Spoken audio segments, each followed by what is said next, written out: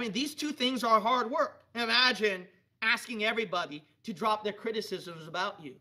Imagine how hard that is. Imagine doing so many good works in making up all the church services skipped, all the street preaching and soul winning, Bible reading, prayer, and sacrificially giving and whatnot, doing those things to make up for the taint. See, there's a lot of shame with the name. My second point is it will lurk your tomb. It will lurk your tomb. You got to realize that shame with your name will even haunt you even after you die. Didn't you know that? Even after you die, people remember who you are because they have a thing called memory.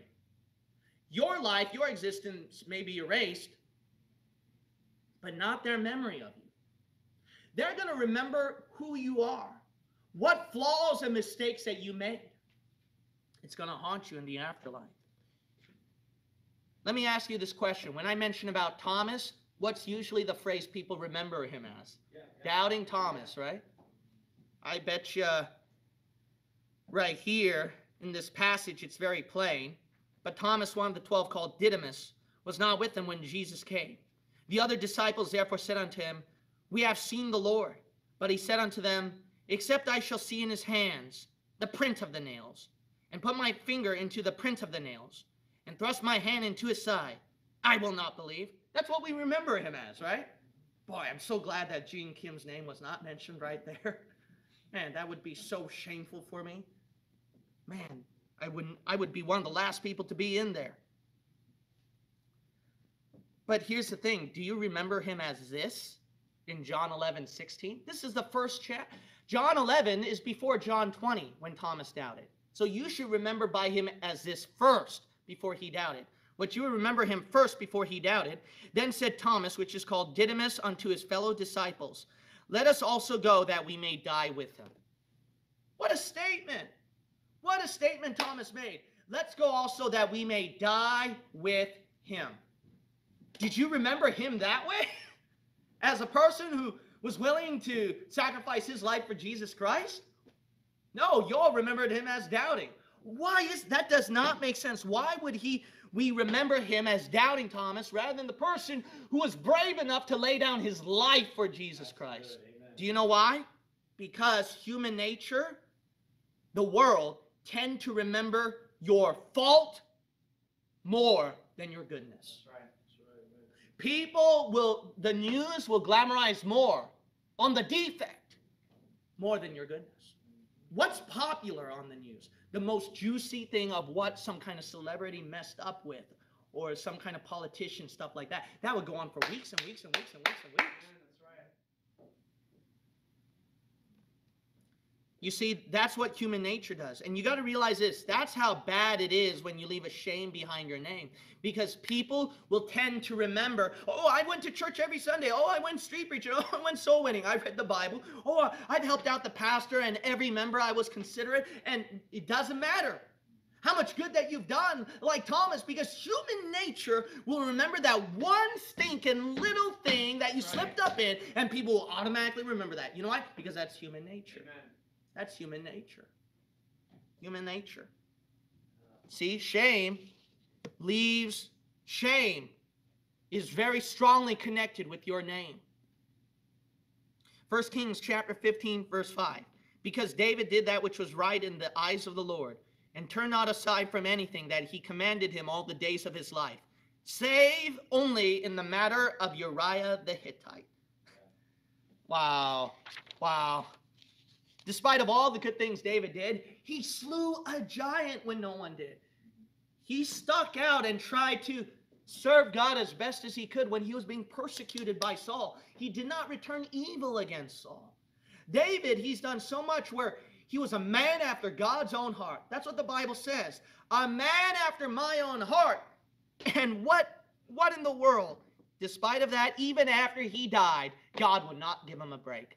God would not give him a break even after he died. A man after my own heart, except that matter what he did with Uriah the Hittite. Adultery and murder. Shame. Yeah, amen. Shame. Psalms 106 verse excuse me. Psalms chapter 106 verse 32.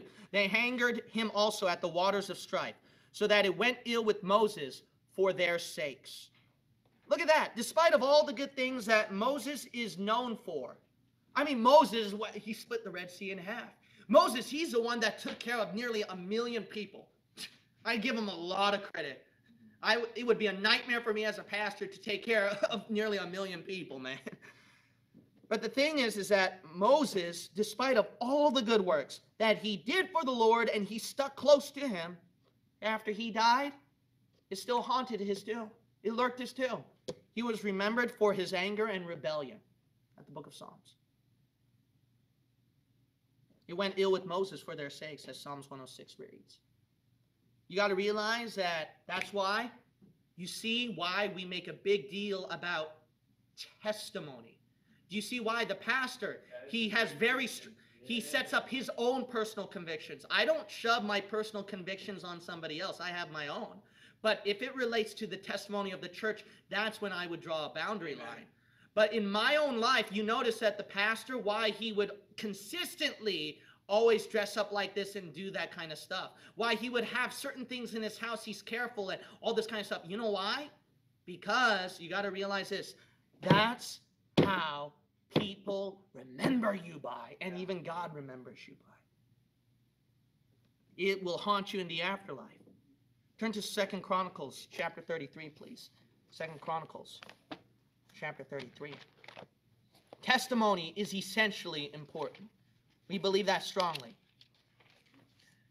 Do you know how much Satan wants to attack this church and ruin this church? Do you know how much Satan hates this church? Do you know how many times Satan has attacked us online over and over and over and over again? Do you know how many nights that your pastor here had to wake up till like 4 in the morning or stuff like that to set things up and make sure everything's done right so that he doesn't give an inch to the devil in case some kind of slip up or attack happens again? And then still that slip up happens during the middle of the service. Do you know why? Satan hates a Bible-believing church that's trying to win souls, that's trying to open people's eyes to the truth, that is rescuing people, souls in, I'm not kidding you, in Muslim nations, in China, I'm not kidding you, in Indonesia, all parts of America, obviously, but there are people getting saved, turning to the King James Bible, switching to dispensationalism, and going to Bible-believing churches. I just recently received a testimony audio of a person who got influenced by our online ministry at England, and he attends this Pastor Davis's church in England, and he posted that testimony online. That really encouraged me. This happened just a few days ago. Robert is my witness. He helps me with the emails. He sees these people. Homosexuals trying to repent of their ways. People getting right with God. Lost souls saying, thank you for the King James Bible. People forsaking the charismatic Pentecostal movement. You don't think Satan really keeps his eye on this church after that? You think that, oh, no, not that church. Not that church. They're too small. They're not that ready yet to serve God. You know what? I'll give them a break. Satan wants to crucify and ruin this church. This is why this sermon is important, because you got to realize as Satan's lenses is on this church, the testimony of the church and your own life, from every single word that you say, from your attitude and everything, must be clean in the eyes of God, and where the world can't find a fault to crucify you. Why do you think we survived as a church so far? Why do you think we survived online so far? I don't want to say that because pretty soon we might get shut down real soon. Yeah. But you got to realize this. The only reason why we survived so far is because it's so important that we maintain an attitude of testimony. And because of testimony, that's why we never had one cop who kicked us off the street. That's right. Yeah. Praise the Lord. Testimony. Shame. My brother Robert just talked with somebody. Had a bad influence from Westboro Baptist. See that? Because they remembered this automatically just from one little church out in the middle of no man's land. That's enough for the whole world to crucify you.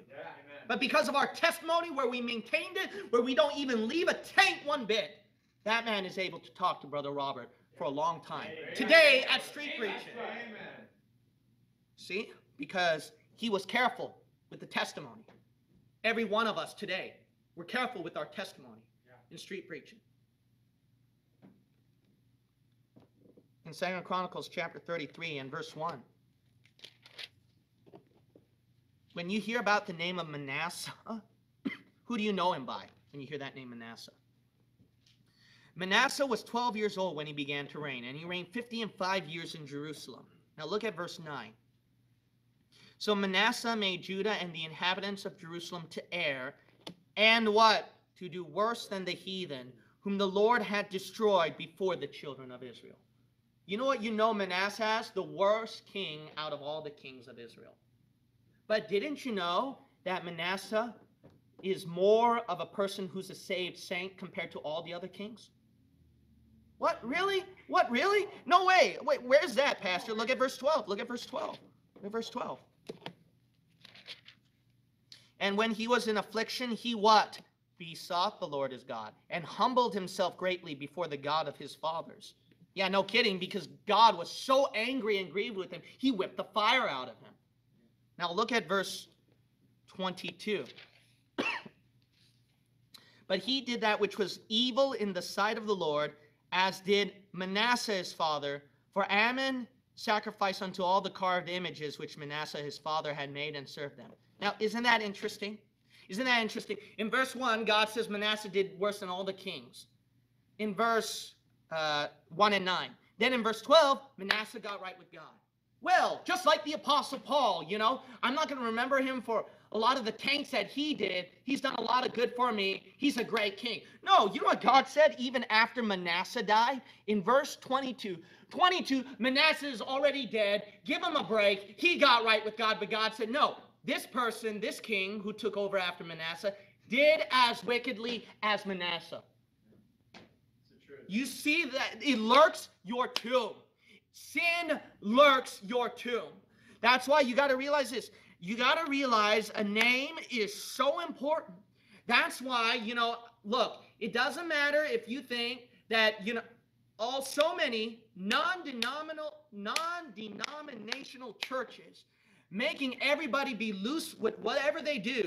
And that's why when there are heretics who come out of the church and Christians who change into atheism, because those churches are not setting their preaching as an example. They're not preaching at their members. They're not hitting their members about testimony. We're not going to allow any single sinful thing, worldly thing in the church. Because they didn't set that standard, that's why there are heretics who criticize those churches. That's why there are atheists who criticize those churches. You know why they became that way? The pastor failed to preach to the sheep and to convict them into getting everything right with God. God forbid that this pastor will fail in his preaching of the Word of God. I'm going to be held accountable. And so I'm preaching as a testimony of San Jose Bible Baptist Church.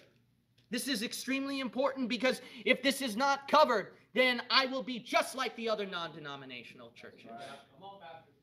This must be preached. Oh, it's so hard. That's right. That's why non-denominational churches grow. You see that? It's easy. It doesn't point out your sin. It has everybody at liberty doing what they want. I could do that too. I would get so much of a break. It would be so much easier for me after that. But no, God forbid, because I am held accountable and I don't want some heretic online who I pointed out their sin and criticized their false doctrine, criticize me in return. Amen. I absolutely refuse. I absolutely refuse. And you got to realize this. It doesn't matter if you got humble. You got right with God. I mean, you can cry and weep on the altar today and get some things right with God, but you got to realize this, is that shame just connects so strongly with the name, people will tend to remember all the defects that you did, even if you humbled yourself. I mean, that's what happened with Manasseh. That's what happened with Manasseh. You notice that? He humbled himself. He got right with God. But then the shame, he was more remembered. Do you see why testimony is so important in your life as a Christian? That's why Romans 14 is so important in setting up your personal convictions. Yeah. You know, there are so many people that says, give me a verse for that, give me a verse for that, give me a verse for that. No, you got to set something, a standard yourself between you and the Holy Spirit, because the Holy Spirit knows a defect that will not be mentioned in the Bible, but he knows you and him know what the defect is. And so he's going to show that. He's going to convict you. And you've got to be humble enough to say, you're right, I'm wrong about that. You can't have pastor point out the defects in your life, because the thing is, I don't know your heart, and I am not the Holy Spirit of God. Yeah. The Holy Spirit of God knows your heart, and you know. Yeah. All I can do is just awaken it as best as I can, but I can't do nothing more after that. Yeah. All I can do is try to awaken it in you, but I can't do nothing more after that. Do you have personal convictions in your life? That is very important. I think that's a sermon right there. It's not only respecting different convictions of the people. You got to understand, Romans 14 is more about you. It's not you getting a break with people respecting your conviction. No, it's about you. You got to respect the person's different conviction. Not only that, you have to set up your conviction. The very thing that you don't have your own standards, your own rules, your own morals between you and God shows how very loose you are, and you want to live as freely in sin and in your flesh and your desire as much as you want. You should have standards in your life. I'm not going to go to work until I read my Bible and pray. Yeah. I'm not going to do this until I do this with God. Everyone has their own standard and rule. You've got to set that up. Does that mean that I have to do it? No, I pray and read my Bible whatever time I do, actually. But see, that's the point of different convictions. Because God, the Holy Spirit, is going to deal with every person individually. And if you don't have a conviction set up, there's something wrong. There's something wrong. It shows how much you focus more on doing what you want rather than what the Holy Spirit wants. Amen. And when you go by what the Holy Spirit wants, trust me, convictions will automatically be in place, and you don't need a verse for that. Yeah. You don't need a verse for that. Where's a verse where we drop the drums? Where's a verse to drop the electric guitar? Where's a verse for that? You know what? You got to drop that attitude. Because even if God mentioned everything in the Bible, then it shows right there your lack of maturity, where you and God, the Holy Spirit, walk, and you set the line between you and God on what standards you should follow. You can't have so-and-so guiding you all the time, telling you to do this, telling you to do that, do this and do that, talk like this, talk like that, have this in your house, don't have this in your house. No, God forbid. This is you and God. Yeah. You and God, where you have to set it up. Amen. You have to be mature and grown up to do that. You have to set the standard. If you're a parent, you got to set that kind of standard for your children and not be like all the other parents here who are not saved Christians. If you fail as a family person to set up a standard in your home, then your home, don't be surprised if it goes loose in the flesh and in their own desires. It's so important as a parent, as a pastor, as a person in charge of something, held responsible, you set a standard. It is important to set a standard so that testimony can be preserved. Today's preaching is really hard. No kidding. I don't like this kind of preaching. But you know why I'm preaching this? Because Satan wants to crucify this ministry. The world wants to crucify this ministry. Bible-believing churches know about this ministry. And they're looking up to us. Why? I'm saying that out of arrogance, I'm the best? No, there's plenty of churches and pastors they're looking up to. But I'm saying that because we're online for all the world to see, especially on live stream, you got to realize they're watching. Amen, brother. They're watching. I mean, they already found some imperfections with your pastor. Didn't you know that? They already found some imperfections with your pastor. And if you think I got higher standards than you, oh my goodness. I think you got to get some things where you got to set some standards yourself then. Yeah. My third point is it will lose your trust. It will lose your trust. Look at you don't have to turn there, but Exodus chapter 33 verse it reads, "And Moses said unto the Lord, See, thou sayest unto me, Bring up this people, and thou hast not let me know whom thou wilt send with me. Yet thou hast said, I know thee by name, and thou hast also found grace in my sight." Now notice right here, this is a blessing. Finally, something good to hear, right? After all the things that you heard in this preaching. Here's something you want to hear. When Moses made his request to the Lord, you know what God responded? I know you. Yeah. And because I know you, that's why I can answer that prayer for you. Oh, wow. Wouldn't that be a blessing? Man, I know San Jose Bible Baptist Church. Yes, sir. Because of that, I'm going to send in more members. Amen. Because of that, I'm going to boost up more subscribers. Because of that, I'm going to bless them with a building finally. Because of that, I'm going to bless them with more money. Because of that, I'm going to bless them with more facility. Because of that, I'll bless them with a nice banner. I'll bless them with live stream.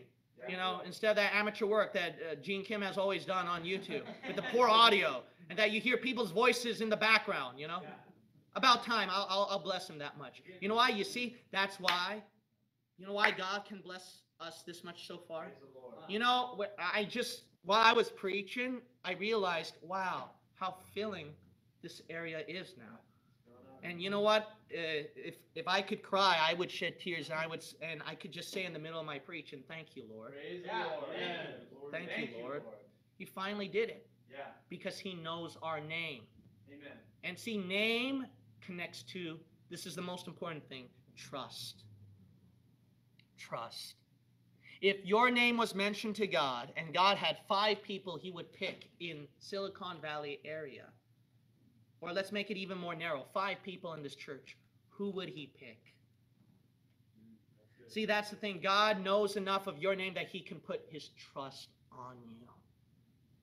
And names are so important, because you got to realize this, is that if you have a high standard, your own personal conviction that is holy and right with God, and that preserves the testimony of your life, your church, your walk with God, and in the eyes of the world, then the Lord knows I can trust that individual to take care of that thing for me, to take care of that ministry for me, to take care of that work for me.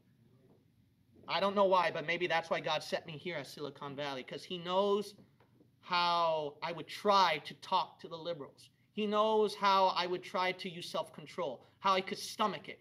He would remember all the sufferings and the trials that I've been through, going through those things in higher education and in my personal life. And that even if and probably he remembers those times when I stuck out with me or one person, and that I wouldn't just throw in the towel and say, this liberal area is going to hell, so I'm going to plant a church in the South, in Tennessee, where there's a lot of Baptist churches. Yeah. Am I saying that I did all those things? No. I'm saying perhaps. But I'm giving you my example here so that you can better understand yourself.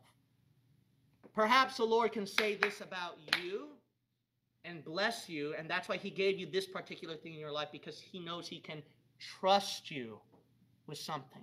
But let me tell you something, this position of trust for me, because I'm preaching at myself. That's why I mention myself a lot, because I'm preaching at myself here. This pulpit, this position of trust, that camera looking at me, that position of trust does not last forever. It can be gone just like that. It can be sacrificed, boom, just like that. Do you see why name is so important? But you know what I want the world to not say? Oh yeah, I know that name. He's the one that did blah, blah, blah, blah. I don't want that. I don't want people in my church to say, oh yeah, I know that name, Gene Kim. He did blah, blah, blah, blah. I don't want that. I want it to be like how God said, I know Gene Kim. Yes, that he can pastor this area, that he will serve God, that he will not throw in the towel, that he has compassion on lost souls, that he will not compromise in sin and wrong doctrine. Oh, to God, I want that said about me. Yes, sir. I wish he would say that about me. Will he say that about you? When these names are mentioned, what kind of good or bad things do you think about these people? So I want you to think both good and bad about the names of these people. And what's the first thing on your mind? Adolf Hitler, George Washington, John F. Kennedy, Angelina Jolie, C.I. Scofield, Charles Darwin, Buddha, Hugh Hefner, Jack Chick, Mother Teresa, Peter Ruckman, Ted Bundy, Howard Stern, Albert Einstein, Martin Luther, Gene Kim, Jack, Stan, Chris, Tom, Sean, etc. What good or bad thing did you think? See how people will remember you by? They will remember you by a certain characteristic, good or bad. Names. That's good, Pastor. That's good. When these names are mentioned, can you trust them enough for a specific task?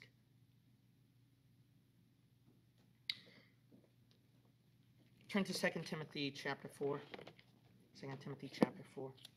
Let's insert right here, 2 Timothy chapter 4.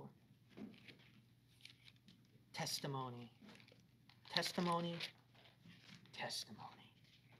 We get 2 Timothy chapter 4. We're going to read verse 10. Now, at the last hours of Paul's ministry, you know what he did? He had to leave the church. He had to die for the name of Jesus. So his ministry, he's got to entrust someone enough to take care of the ministry. So he mentioned names of people who he can trust. Now, here's the thing. You'll notice right here that at verse 10 through 15, for Demas hath forsaken me. There's a name of mistrust. Having loved this present world, and is departed unto Thessalonica, Crescens to Galatia, Titus unto Dalmatia. So there are certain names there that Paul could entrust. Only Luke is with me, name of trust. Take Mark and bring him with thee, for he is profitable to me for the ministry, name of trust. And Tychicus have I sent to Ephesus. Let's keep reading. Look at the names he trusted and the names he mistrusted. Keep reading, verse 13. The cloak that I left at Troas with Carpus, when thou comest, bring with thee, and the books that, but especially the parchments. Alexander the coppersmith did me much evil. The Lord reward him according to his works. Of whom be thou aware also, for he hath greatly withstood our words. 19. Salute Prisca and Aquila, and the household of Onesiphorus. Erastus abode at Corinth, but Trophimus have I left at Miletum sick. Do thy diligence to come before winter. Eubulus greeteth thee, and Pudens and Linus and Claudia, and all the brethren. Last hours of Paul's ministry before he lost his head and died for Jesus Christ, he named people who would take care of the things for him, whom he can trust to take care of those particular things for him. And you got to realize this, when the pastor is at the last hours of his ministry, when the pastor is at that point, can he name certain people who will take up the task to take care of the Sunday service, the midweek services, the visitation and street preaching? What if the next pastor comes forward? And this happens with churches. You got to realize pastors rotate. Now, I'm not saying I'm going to do that, all right? God forbid that will ever happen, all right? I mean, I would sooner, Lord willing, by God's grace, I'm not saying this, but by God's grace, because I am weak in human flesh, that I would lose my life before I leave this church for Jesus Christ. I made it determined, make a foothold, even if one person comes in, sorry, I'm going to be here. I'm going to live and die and help that person till the day I die. No matter how insignificant, how unimportant that person is, I don't care. But you got to realize this, is that pastors do rotate and take turns. And you got to realize that if this pastor were to come across an incident when there's a new pastor that comes forward, and this new pastor comes forward and he say he's going to take care of the church, he's going to ask questions, okay? He's going to ask questions, okay, so who comes to church? Who do I know will come to church? Is there any people who I should take care of? Someone that I should be more alert, be more careful with? Someone that I could use more of a task and freely ask them to help me out with this one and, you know, take care of the building, blah, blah, blah, blah. That's what pastors are going to do. What can the pastor say? When he names your name, will it be a name that he knows will be helpful to that pastor, to that leader, or someone to be careful with? Can the pastor name that certain person as trustworthy or distrustful? That's why it's so important. You got to realize that names have a lot of meaning because people know your characters. That's why in resumes do they want to know your character with your name? That's all they'll know about you. Now, if we look at 2 Timothy 4, we saw that John Mark abandoned the ministry, correct? He abandoned the ministry. Verse 11, Paul says, take Mark with you. It's profitable. But if you read back at Acts 13, John Mark abandoned the ministry. As a matter of fact, Paul said, when Barnabas said, let's take John Mark with us, Paul was so vehement in distrust because Paul's ministry required heavy sacrifice. Paul went through a lot. He went through a lot of criticisms and attacks, and he knew John Mark was not strong enough to handle it. So Paul was very vehement. No, okay, maybe the guy is good. Maybe he got right with God. He wants to help out the ministry, but I'm sorry, I can't have that person in the ministry because the kind of ministry that I'm doing has a lot of sacrifice, a lot of demonic attacks, and I don't think that person can hold it out. So for the good of that person and even for myself, so that person doesn't go through unnecessary hurt and blame God and me later on, it's better that he never went through that hurt to begin with, and I can't trust that person to begin with, and that person doesn't take the ministry. But you know what happens? What happened later on when Paul was near the end of his life, he said, may this be you today. Only Luke is with me. Take Gene Kim and bring him with thee. Yeah, I know he messed up. Yeah, he slipped up. I didn't trust him before. But he is profitable, finally, to me for the ministry. There is so much shame in the name, but that doesn't mean there's zero hope. Amen. There's always hope. But you got to realize the seriousness of shame and the seriousness of your life's testimony. Because it's not just your life, it's also the church as well. You got to realize how serious the task is. John Mark, you know what he did? He was able to even write a book in your Bible. Yeah. I think God trusted him enough to write a book for him. He didn't trust Andrew and Thomas enough. He trusted John Mark, the guy who bailed out. If some of you Christians have names that bears distrust, you can redeem yourself in the end. Now, what are you going to do about it? Don't you want God to say after this altar call, take so-and-so, he is profitable for me, for this ministry in Silicon Valley, to see souls getting saved, to street preach, to do visitation, to bear the fires of hell when the world tries to crucify them. He's profitable. He, she, 8-year-old, 12-year-old, 20-year-old, 30-year-old, 60-year-olds, profitable for me in San Jose Bible Baptist Church. Every head bow and every eye shut. The altar call is open. The altar call is open. Will you throw your name at the altar? Will you throw your name and say, God, oh God, oh God, here's my name and I surrender it to you.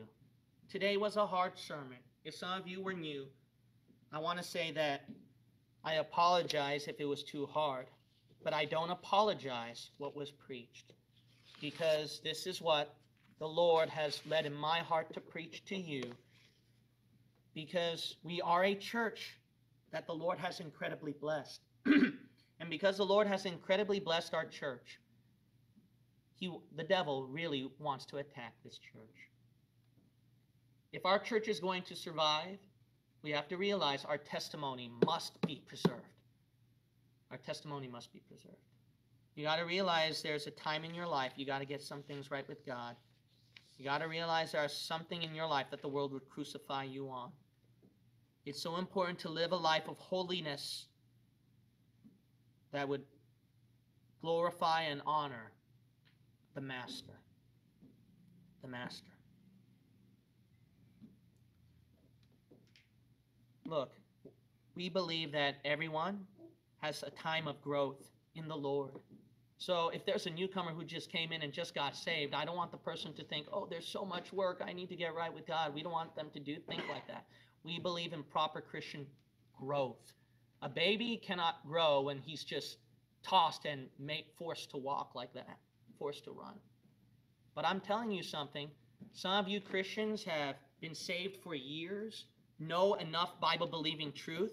You got to realize that you can't let your testimony slide anymore, and you can excuse yourself for being a baby Christians, because that makes you no different from non-denominational churches of saved Christians who've been saved for years, and because of that, their testimony is shot to pieces. It's time we get serious and right with the Lord, that there will be no shame in my name, in the name of my church, and in the name of my Lord and Savior Jesus Christ, who I represent as an ambassador of the holy great I am that I am. Oh, to God, that I would be the last person to shame that kind of name. God, my Father, thank you so much for the preaching of your word. I pray today's preaching has convicted, changed people's lives. May it glorify and honor you. And I pray that you'll please bless the fellowship and the lunch hour. In Jesus' name we pray. Amen. Out of all the wrong doctrines that's happening in our day and age at the last days of the church, as the apocalypse is coming even closer, the point of all this, friend, is that you won't be even able to grow in knowledge of the truth, in Bible-believing truth, until you get saved first.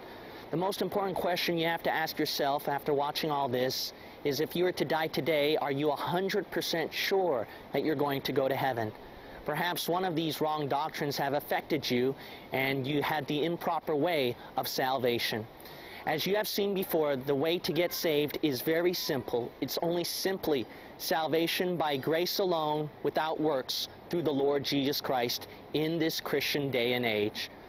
If you're not sure that you can go to heaven after you die, it's very simple to get saved.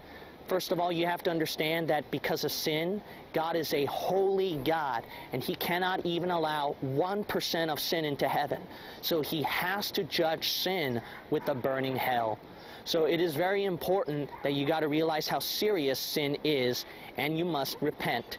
You might say, well then, I guess I have to clean up all my sins. I guess I have to go to church. I guess I have to get baptized. I have to be a good person. No, my friend, good works can never save you. Jesus is God who died, buried, and resurrected so that He can pay all the sins for you. You don't have to pay a single sin for yourself. So all you have to do as a repentant sinner is turn to what He did on the cross alone for your salvation. You might say, well, Pastor, I do believe only on what Jesus did on the cross to save me. That's great. Then all you have to do is just say that to the Lord. You might say, well, preacher, I haven't prayed much before in my life. I don't know really how to say it to God. Can you help me out? Sure. You could say it this way. Dear God, I know I'm a sinner. As I repent, I put my faith that Jesus is God and that He died, buried, and resurrected so that His blood can wash away my sins. I put my faith in that alone to save me, not my good works. In Jesus' name, I pray. Amen. Congratulations, my friend. If you meant it with all your heart, that you put your faith only on what Jesus did on the cross through His blood to save you, then you are saved. It's that simple, my friend. Now, my friend, it is important to grow in Bible-believing truth. You now know the truth. What are you going to do about it? As the apocalypse comes even more closer and Satan's about to set up his kingdom even more, there are many souls dying and going to hell, and even many more churches out there who don't know right and wrong doctrine. It is up to you now on what to do. And go to our resources site, www.bbcenglish.org, and click on the resources link over there, and it'll give you everything that you need to grow in grace. The next step of your journey now is up to you. We've done our part giving you this movie. All of it was done for free by the love of the people. God bless you.